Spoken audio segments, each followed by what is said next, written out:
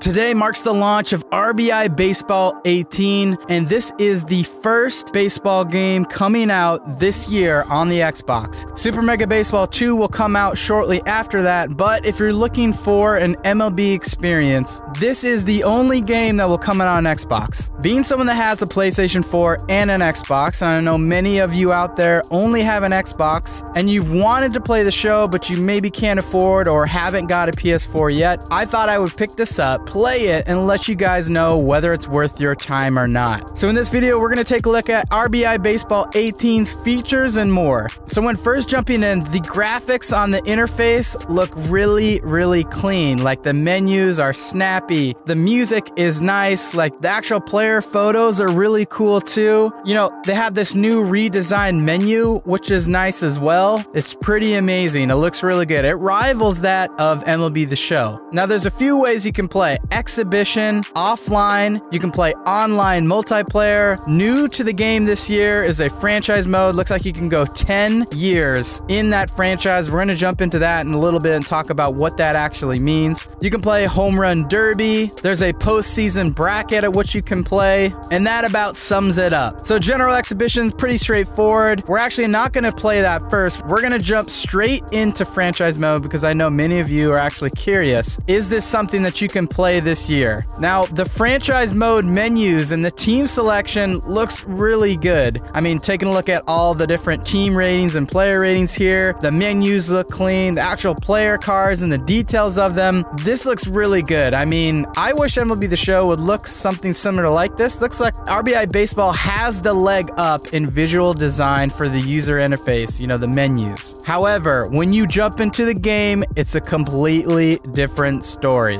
Here, take a look. Now, of course, MLB The Show has retro mode from the same camera. There's a noticeable difference between retro mode and RBI Baseball. MLB The Show's retro mode looks so much better. The gameplay is so much better. I can't even begin to talk about it. From the swinging, from the player likeness, from the uniform likeness and field, the animations, you know, graphics in general, like MLB The Show is miles ahead of RBI Baseball. It's kind of sad to think they haven't been able to catch up in this department yet. I mean, this just goes to show how difficult it is to build a baseball game over time. I mean, this is like, what, the 4th or 5th year of RBI Baseball, and they're still struggling to catch up with graphics and gameplay. Not only that, but all of the players, they don't have their head scans. I mean, look at Jose Ramirez. That's not even him. That's just like a random dude. It's supposed to be him. I mean, some of the other players have their faces. It looks like Francisco Lindor, he does, but of course he's on the cover, so they probably worked a little bit extra to get his face in the game. But like outside of that, he just looks like his head's on another random player's body. Like none of these players stand out as they should in the game. The fielding is clunky and sluggish. The swinging is weird. The pitching is, you know, kind of weird as well. I mean, if you're looking to just play casual on the couch with friends and maybe dink around here and there, I could maybe see you want to get this, but man, the gameplay, the animations, the actual game is not great at all. It's very rough. The design in the menus is good, but the gameplay is very rough. Looking detailed into franchise, it looks like you can only have a roster of 25, and then you have these reserves. Outside of the starters, there is no minor leagues. We were curious about what the 10 consecutive seasons meant, so we simulated throughout the entire year. There were some injuries that were cool, and some reserves had to play a role there. One of the coolest things about that, though, is when I was taking a look at the free agents, you can actually put legends onto the team, and of course, there's no contracts, there's no dollars, there's no negotiation, and so you could just sign whoever you wanted. And so I got, you know, Reggie Jackson and Jeff Carter. There's a ton of nice legends here before the 90s and after the 90s, even some that MLB The Show doesn't have, which I thought was cool. Now, we also did a 3-person trade. We put the trades on strict, but we were still able to push through a trade that was questionable, and it seemed to not matter about what the contracts were of these players. Maybe it was just overall, or I'm not too sure, but the trade went through, it all went down, and then then we simulated through the rest of the season. And when we got to the end, you know, we simulated in the postseason. The Astros lost to the Indians here in the first round, and then the season was over. And then I was curious about how they would handle year number 2 moving into 2019. And so there was some retirings, which was cool. Some players retired, but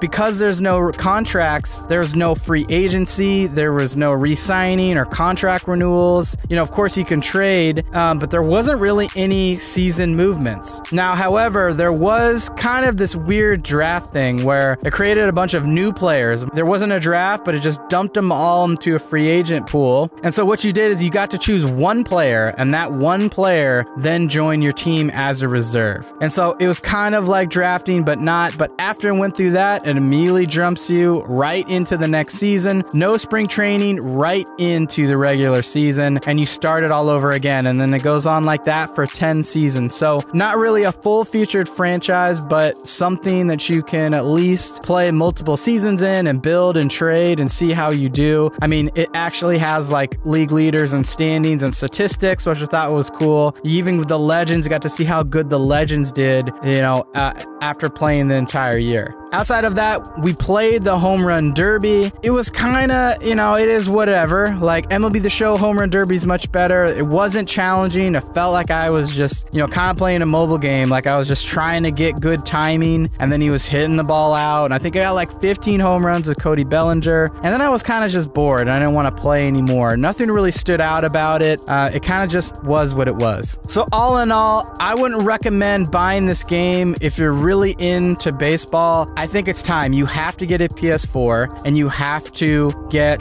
MLB The Show. But if you're looking to play baseball more casually, I would hold out on this, and I would look forward to Super Mega Baseball 2, which is coming out. Much more enjoyable of a game. Of course, it doesn't have real MLB players or teams, but the fun factor and the gameplay is much better than RBI Baseball, so I'd pass on that. All right, guys. Well, thanks so much for tuning in. For more MLB The Show and other baseball gaming videos, tune in right here. So until the next one, we'll see ya. Peace.